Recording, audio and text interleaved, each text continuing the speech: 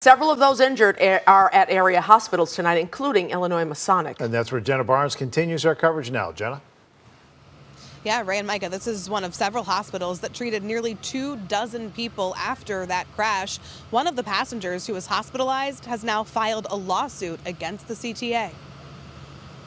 Of the dozens injured in the Yellow Line crash, one is now a client of attorneys Joseph Murphy and Henry Simmons, suing the CTA. Pretty traumatic for him. He is quite emotional.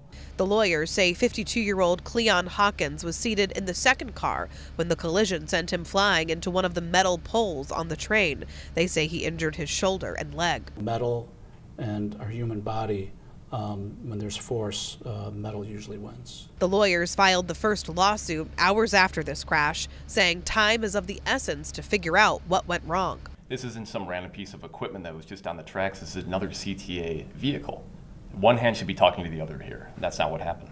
The injured rushed to several different hospitals, including Illinois Masonic Medical Center in Lakeview. Anytime you have more of a high-speed collision, you're going to get impact injuries, which is something that would be expected in this instance. You definitely get lacerations, contusions, things of that nature, and sometimes obviously they can be more severe than that. 7 CTA employees and 4 children were among the 38 injured.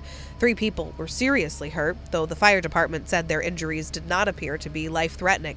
15 people refused treatment at the scene. Several things had to occur wrong, for us to put people in harm's way like this.